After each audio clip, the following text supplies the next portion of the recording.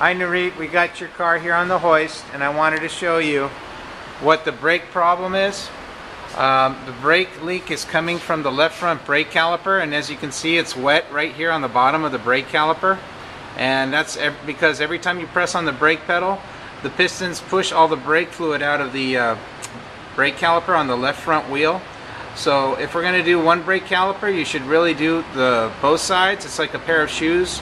If we don't replace both front brake calipers, what could happen is you could have a brake pull, and this is why we change brake calipers in pairs, so that you don't have any brake pull in an emergency stop situation. If I just do the left side, more than likely the left brake caliper will work harder and better than the right side, since it's a newer one.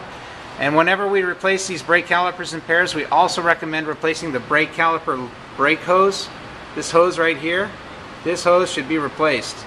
So there's two brake caliper hoses, and we also are going to have to change the brake pads since they got wet with brake fluid. They're really no good anymore, and we should just put new brake pads along with these brake calipers. The other thing that I noticed here is that the brake caliper harness for the brake pad sensors is starting to deteriorate, and it looks as if though the harness is bad, and this brake caliper harness is not going to let you know that the brake pads are finished. So that's one thing we're going to have to do, is change the left brake caliper harness if you want the brake pad warning light to come on when your brakes are finished for the left front brake caliper. So these are the things that need attention, and I'm going to go ahead and fax you or email you an estimate so you know how much all this is going to cost. And that's it.